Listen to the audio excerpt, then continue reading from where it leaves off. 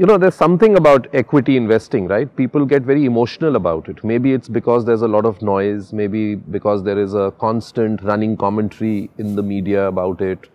But we're not that emotional about other assets.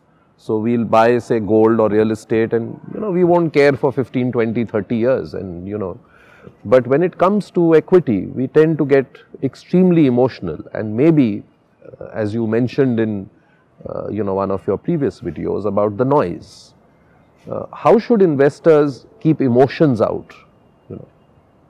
I believe investors should be extremely emotional about their investments.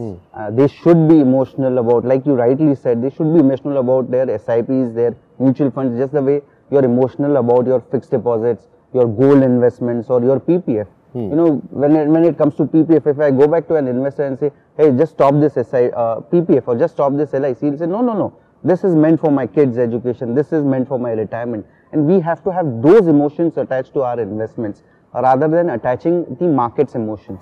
And markets will always continue to create noise on the street. What is important is, forget about the world and focus on your own world. What is in it for you?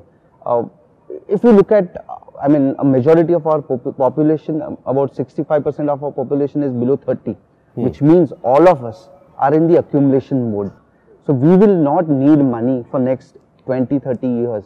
And the amount of wealth that can be created by our equity is going to be extremely serious money. So it's important to focus on our goals, and I've always said that, if you want to really make money, watch business channels 24 hours, but with mute button on. So this is how you can actually create serious wealth. Okay. Mutual fund investments are subject to market risks. Read all scheme-related documents carefully.